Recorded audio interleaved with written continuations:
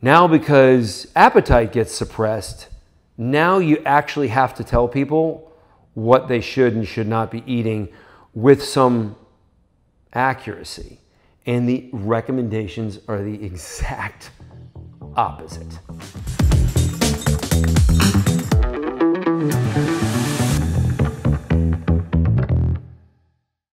Hi, my name is Jaquish. I'm a doctor of biomedical engineering.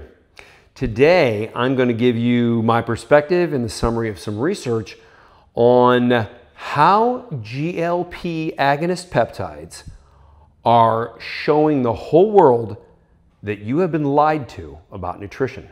Most of the medical recommendations in the past 20 years, especially when it comes to nutrition, have been very focused on vegetables.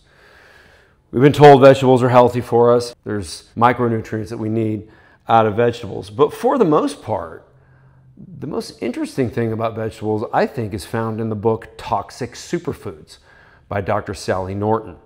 This is where she goes over how much of what is in vegetables is not good for you at all. And it is driving chronic inflammation, and that's ultimately going to be the source of a lot of disease. Cancer primarily, but there's a lot of different factors there. And I'm not saying vegetables cause cancer. I'm saying there's not a chance they help based on the inflammation that they provide. And that seems to be what keeps cancer cells growing and keeps the body from being able to fight off the cancer growth is just chronic inflammation. So, but all that's been ignored, because the advice has been, oh, you might want to eat meat once a week or once a month or something like that. The standard recommendation for protein intake is ludicrously low. Also, we've been told by medical authorities and even the Biden White House said there's no such thing as unhealthy food.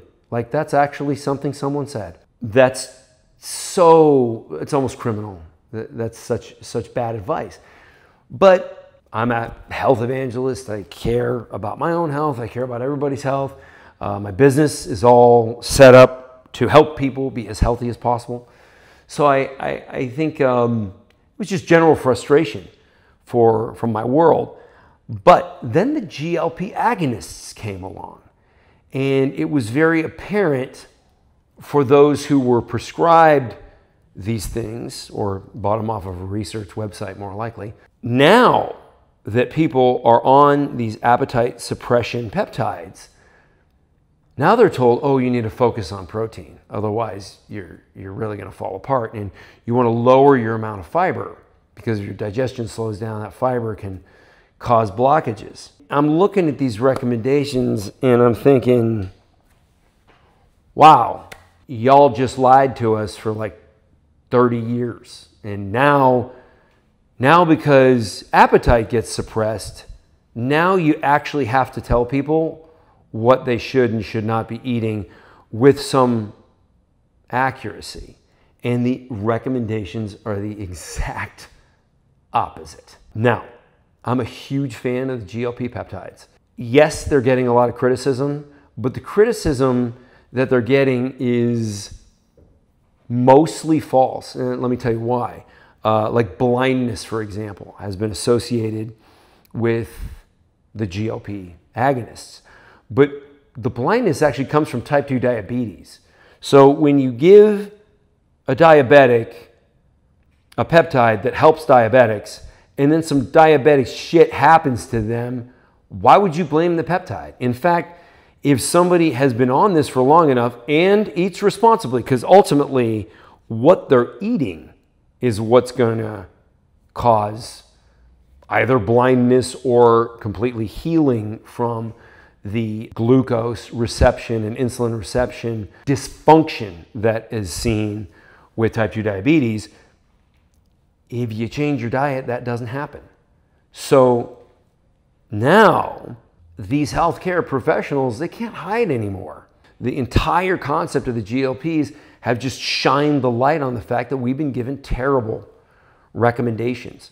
You should clearly be low carbohydrate. You should clearly have a high level of protein so that you can replicate replicate cells. I'm not even just talking about building muscle. If somebody is watching this and, you know, let's say you have a spouse that, or girlfriend, boyfriend, whatever, that doesn't care for exercise, which is terrible because that's basically the best metabolic thing you could ever do. Let's say somebody doesn't like it. Well, eating healthy will still get you in a much better place with your health. So focusing on protein, lowering fiber, which does nothing for you. Everything you've been told about fiber is just absolute lie. I'll put up some research about that. The GLPs showed us that you were lied to. That's the takeaway. Please leave comments if you want to argue with me. I encourage it. Thanks, and see you on the next one. If this video helped you, I want you to subscribe and follow. I'm going to put out videos on a regular basis. I think they're going to help a whole lot of people, especially if you're one of those people that doesn't just instantly grow from lifting regular weights. We've got the answer for you.